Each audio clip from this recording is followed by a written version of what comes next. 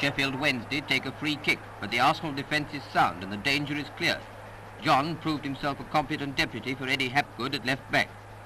The Arsenal forward work was good, but their shooting, well, it wasn't worthy of the Gunners.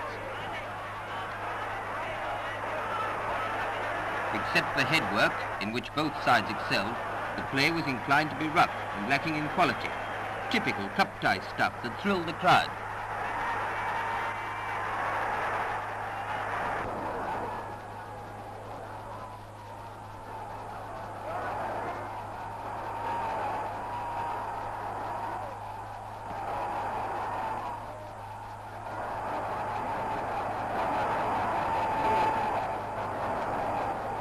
Arsenal bombard the Sheffield goal, but Brown was brilliant and spectacular in his saves from Bastin, Drake and Davidson.